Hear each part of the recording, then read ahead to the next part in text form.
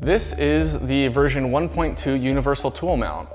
This component allows FarmBot to automatically switch tools for the task at hand.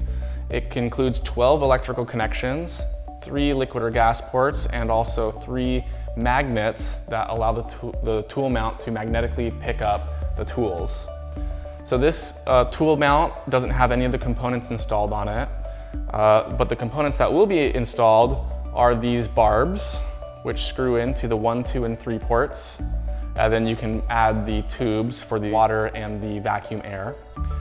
Then we have 3 small O-rings, which are put onto the liquid and gas ports on the bottom so that when the tool is mounted, it creates a nice seal with the tool. Then we have these neodymium magnets, and these are mounted, 3 of them, inside here with some M5 screws. And then the whole tool mount is mounted on the Z-axis along with this cover to protect all of the electronics and connections in there. This cover is designed to work with these grommets. So these 4 grommets are inserted into the holes here. And then we also included this little plug because with the version 1.2 kits, we only included 2 tubes because we're only using the water and the vacuum air.